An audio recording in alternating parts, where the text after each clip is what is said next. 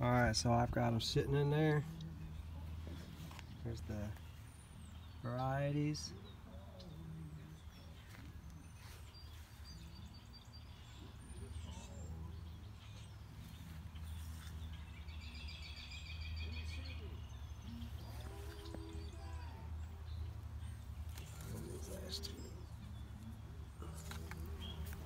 And the rootstocks that we have are G11.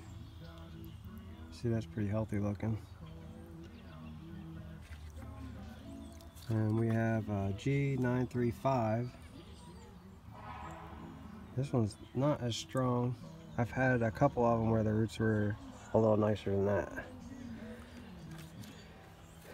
Then G41. They're pretty good too. And I had two B9s. The B9s, they're pretty stout. This one's a Liberty.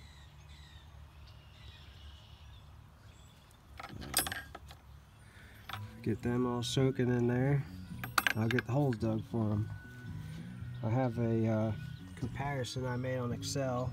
It's all the different varieties and uses, and I've got them separated by variety, use, rootstock, harvest, date, tip, spur, disease, keeping. So I started out, really this is just used for comparison when I'm going to choose what I want. And here's a little grid, a little map to lay out the yard. Some of these I've already have planted, like here I have a Harrison, Golden Russet, Roxbury Russet, and Enterprise, and then over here I have a couple others. And then today I'm going to put some in the middle, down the middle row, fill in this area. So that's it. Then on this side in the stool bed I put a G14, that's a G935, and here I have cut down. I'm gonna get that one, propagate it. It's a bud 9. This one I'm doing the same thing. It's a 222, and this one's a G11. Then out in the yard more, the actual orchard part, I have a row right there. Each flag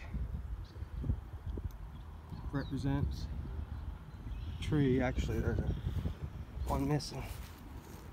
And on this side, I did the same thing. Each flag is a tree.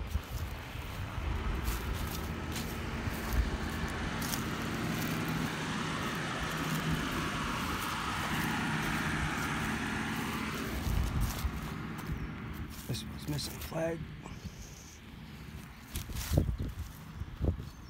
So they're spaced out accordingly because they're not all dwarf, or some of them are semi-dwarf. That one's a dwarf, it's 9 feet away, and that's a Liberty, so it'll be a trap tree. And these two here are 7 feet. These two are 7 feet because they're G11, G41. And over here, the next one, that's a G222, and it's about 11 feet between this one and this one over here. And between this 222 and this 935 is approximately 11.5 feet. Same goes with this one. These two are 11 feet to compensate for the larger rootstock, and then the rest of them get smaller, 7 feet.